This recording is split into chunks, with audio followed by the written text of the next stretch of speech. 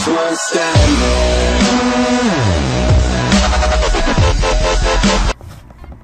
Hey guys, this is Codraco with my first tutorial.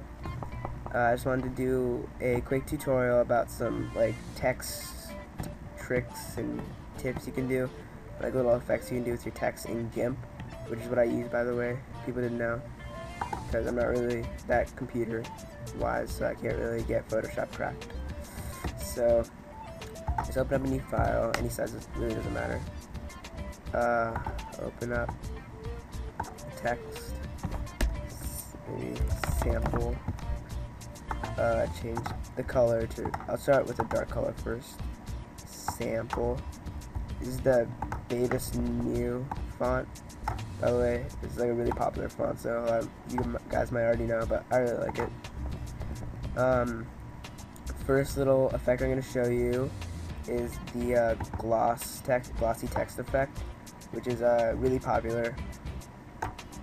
Alright, so you take your elliptical select tool, which is usually up here, it's usually the second one, and then you make a circle around the area that you want to be glossy. You can move it around to the height you want. Maybe you want this much, I don't know, it's your choice. But I'll just move it right here, yeah, kind of like that. And then take your bucket fill tool and then lower your opacity down to 20. And then for a darker color like this, you want a white, and then just fill it in as you go.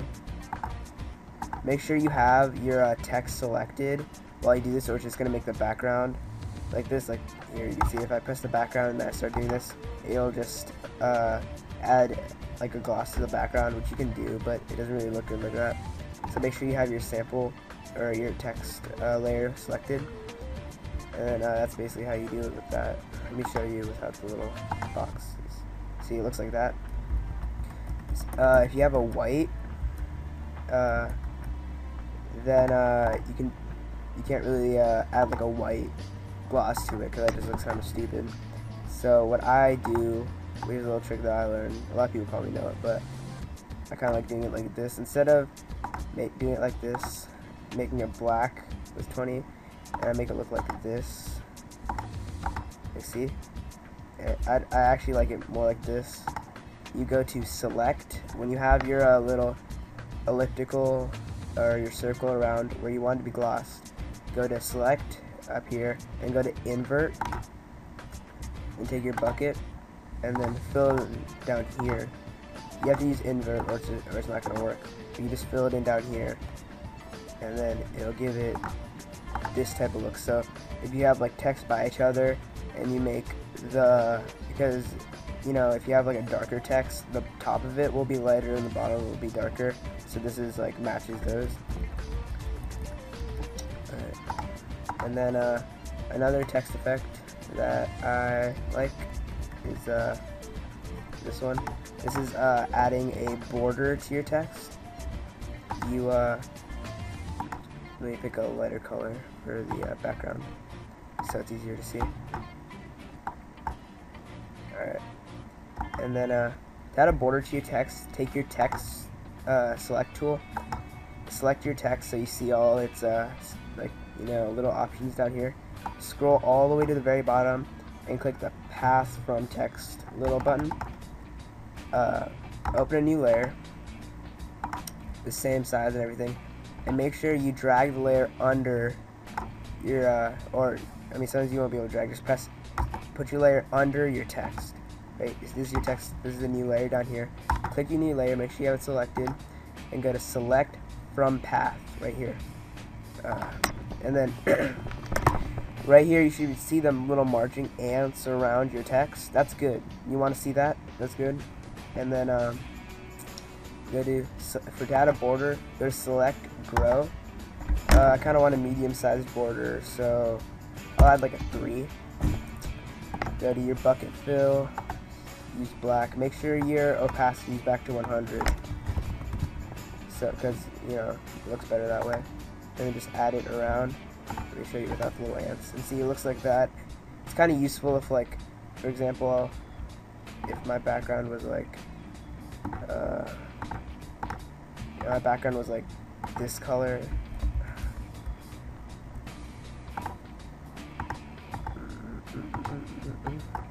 See, if my background was like that color, you could still see the little letters with the outline, and that's always useful.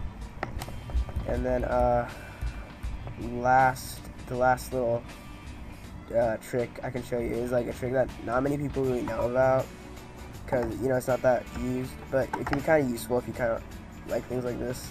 It's a really simple, because I know you can add it different ways, but it's a lot more complex. So when I started using GIMP, I never watched any tutorials or anything. I just messed around with this for a few days and just learned everything on my own. And this little simple 3D effect text 3D text trick that I learned. And so when you have your little text down, you have your text already put down, and you have your text layer right here, right click it and press duplicate layer. And you have the duplicate layer right here. Pick the new one, which this one called sample number 1, which is the newest one. Take your color picker tool, and it's the one with like right here with all the little colors. Select your text, and it's good if you have marching ants all around the text. Switch to black. Go to gradient fill and just make both of them black. It's easier than using bucket. You don't have to click them all. Just drag your gradient from one end to another, and it'll turn all black. And then just so you know where everything is, move this down a little, like down here. And then go to select none so you can remove those little marching ants. And then push and put your new black layer under the text layer. Take your move tool and put it under here. You can really move this anyway to give it a 3D look, like I'm trying to go for. You kind of want it like this to line up like the borders and everything, line up everything, and then move it a bit to the right. It usually looks better to the right, but you can do left if that's the look you're looking for. But just line up all the borders, like see right here, these aren't lined up. Just line everything up and move it to the right a little, and it looks like sort of 3D. It's pretty cool. Like, it's kind of like a simple way of doing it without having to really do much work. And this can also be used to like make like a shadow. If you're gonna do a shadow, like put it under right here, and see how it looks like a shadow. Shadows really aren't that dark. So right here, take your shadow layer, go to your opacity, and put it under. Like turn your opacity down so it looks a bit more realistic. See, like something like that. See, that looks like a realistic shadow. And also, for shadows, you could just do something like this. Go to sample, filters, lighten shadow, drop shadow, and then open up the little script view. I'd take off allow resets because I don't really like it. Opacity, keep the same, and okay. And it'll take a while to add it all, and that gives it kind of like the same thing as I just had, but it's like kind of blurry at the side, so it looks a bit more realistic. And you can move that around too. See? And then that's really about it. If I'd really appreciate it if you want any tutorials or anything. Then just let me know in the comments, or just if you liked this or didn't like it, tell me why in the comments. I'm kind of that's why it took me so long to like make a tutorial was really just because I didn't really know what I wanted to make it on. But yeah, that's about it. By the way, I'll be making a Skype soon, since a lot of like you graphics people always use Skype and stuff, so that's something. And that's really just about it, guys. Thanks for watching, and bye.